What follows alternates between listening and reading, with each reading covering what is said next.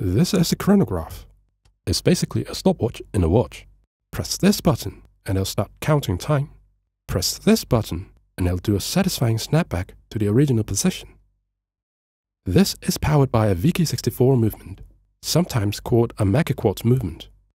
This is different from a fully quartz chronograph movement, like the one in the Omega Moon's watch, which counts time in 1 second increments, and when it resets, it does this clumsy return. In contrast, the Meca-quartz movement does a smoother sweep when counting time and returns to the original position in a near-instant flick. This is made possible by the unique construction of the Meca-quartz movement. This will be more evident when we disassemble this movement later on. Before doing that, let's cover how to safely handle this movement. First, wear finger quartz. Although a lot of this movement is plastic, the metal part still plays a role in conducting electricity, and any sources of contamination could cause these parts to prematurely corrode. Second, on the front side, these tiny pins hold the hands and are very fragile. Avoid touching them at all times. Third, when you want to work on the movement, always remove the battery first.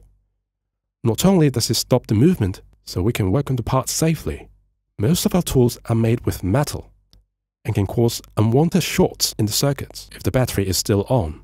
With these safety tips in mind, I'll now take this movement apart for you to see how it works. First, take off this back bracket and then this plastic plate. Immediately, we can see the mecha layer of this movement. These levers and hammers are responsible for the crisp mechanical chronograph motion on this movement. Removing this layer reveals the quartz layer. You can tell by the coils and the quartz crystal, which is in this silver cylinder here, and apparently the circuit board attached to it. This layer outputs an accurate stream of ticks and talks, which is much more accurate than the average mechanical escapement. These two layers combine to provide the function of a Meca-quartz chronograph, the precision of quartz, and the ductility of mechanical construction. That's why a Meca-quartz is so satisfying to use.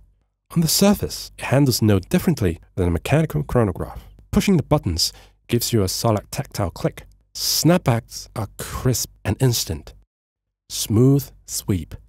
All these, while the quartz powers an accuracy that ordinary mechanical movement can only dream of.